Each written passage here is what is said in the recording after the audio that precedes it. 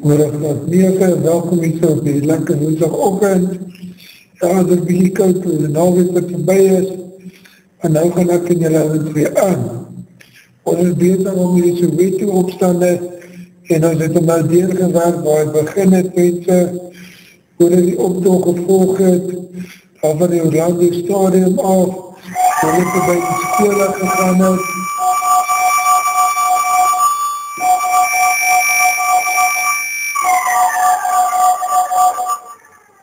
Hoe het by die skole geloop, die optocht al groter geword het, die polisie het in die omtrek ingezet, dat die klipgooierij gebeur, die polisie het die optocht probeer stop, met skerpend ammunisie, Dr. Petersen wat oorlede is, eerst nou die optocht, en nou maak ons het klaar.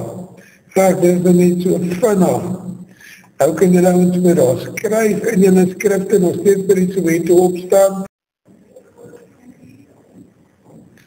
Gevolge van die Soweto opstand. En mense, hier moet ons nou gaan kyk, wat gebeur as gevolg van die Soweto opstand? Die eerste een mense, die swart leerders kry haat in onderwys. Hulle haat onderwys basis omdat Afrikaans as 'n amptelike taal ingekom het. Dan begin hulle, en die leerders begin 'n slag spreek. As hulle op straat loop, as hulle by die skool kom, dan skreeu hulle dit, freedom before education. Vraag nou, wat beteken dit vir hierdie mense? Hulle sê, kom ons los op apartheid, ons het eerder sukkel, maar laat apartheid afgaan, voor ons school gaan. Vraag nou, dit van een symbool geword. Dan die rasseverhouding binne in Suid-Afrika in 1976 verswak. En hy verswak baie ernstig. En dan die groot ding begin, daar is sekere blankes besef. Daar moet verandering plaasvind.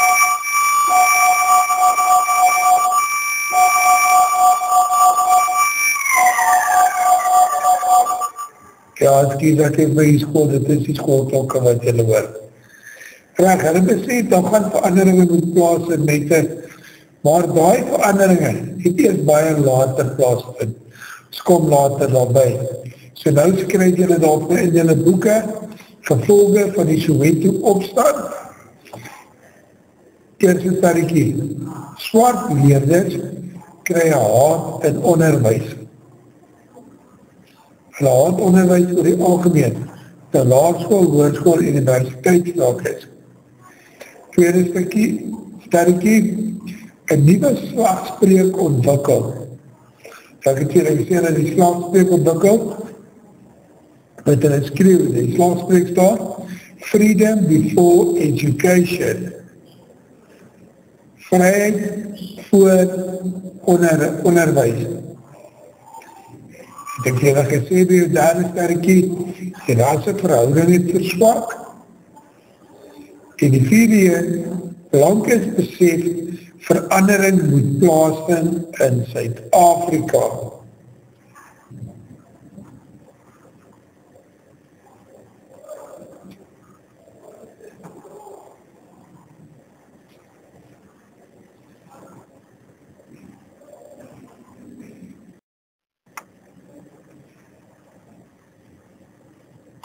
En wat se veranderinge laat die mense plaasvind? En nou, ons gaan terug na 1976 na die Soweto opstande. En die eerste een, die swart onderwysstelsel word verbeter. Van dieselfde riglyne wat gebruik word by wit onderwys, word toegepas by swart onderwys ook. Afrikaans word geskrap uit die swart skole. Afrikaans is nie 'n amptelike taal nie. Mense, hierdie een is nou nog 'n probleem. Maar huise word opgerig vir die swart mense. Baie van hulle het al gesien in die tyd. Hulle bou daar hulphuise, soos af met die onder, daar by die tronk, pad Bradford, hulle bezig om baie van die woonstelle te bou, baie kleiner, baie naby mekaar, en die groot gedeelte daarvan gaan vir die swart bevolking wat hulle dit daar bou. Soweto kry elektrisiteit, net die elektrisiteit is 'n groot ding vir Soweto gewees. Daar was glad nie krag nie, nou word daar krag vir hulle gegee. En op hierdie stadium, 16 Junie is 'n vakansiedag, en dit word nou nog herken. Ja, so nou skryf julle wat so veranderinge daar plaasgevind. Swart onderwys verbeter. Volgende sterretjie, Afrikaans word geskrap uit swart skole. Huise word opgerig vir swart mense. Soweto kry elektrisiteit. Soweto dag het een van die belangrike dae in Suid-Afrika geword. Ja, dus krijg je ons lekker rustig daar.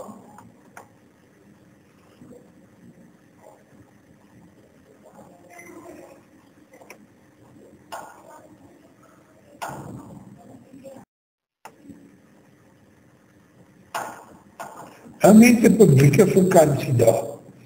Nou kom ek en julle gaan nou terug in hierdie apartheid stukkie wat ek en julle nou apartheid binnen Suid-Afrika gedoen. Kyk julle net gou na die volgende.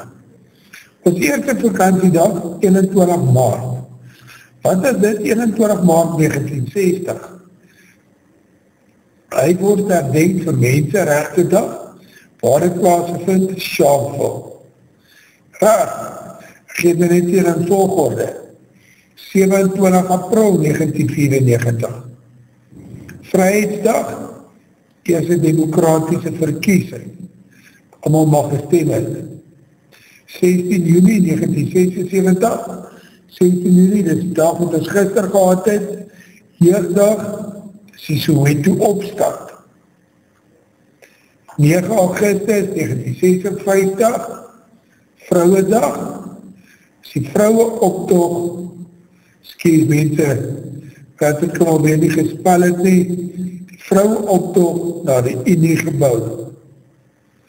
En 16 December 1838 sien ons as Versoeningsdag, Slag van Bloedrivier. Ag ouens, behalve vir die laaste ene vir 16 December, Versoeningsdag, ek en julle ken dit beter as Verlofte Dag, maar die ander kan julle nou allemaal sien, 21 Maart, 27 April, 16 Juni, 9 Augustus, kom alles uit vakantiedae uit apartheid binne Suid-Afrika. Ja, weet jy, dit is wat ons skryf vandag, en nou het ek net vir julle 'n paar prentjies saamgebring, so net rustig kan na kyk, so 1 of 2 woorde daaroor praat vir julle.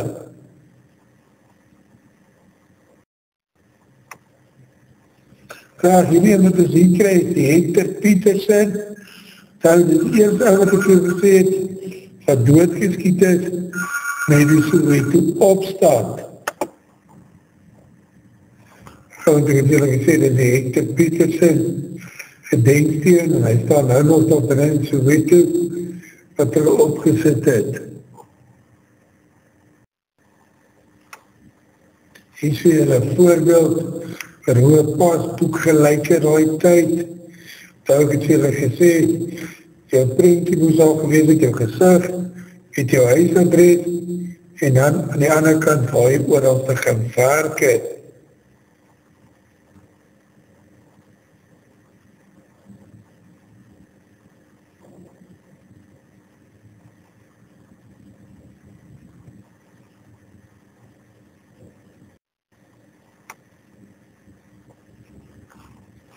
Dan mense, hierheen was nou vir jou net een voorbeeld hierso van om apartheid te beëindig. Dis maar plakate waarop was het oor die wêreld uitgegaan het, te kyk of hulle hier apartheid binne in Suid-Afrika kan beëindig.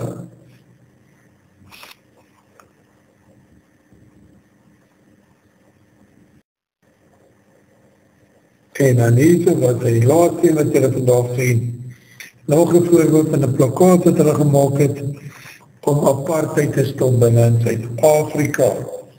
Mense, dit ek en julle vir vandag. Geniet julle woensdag verder.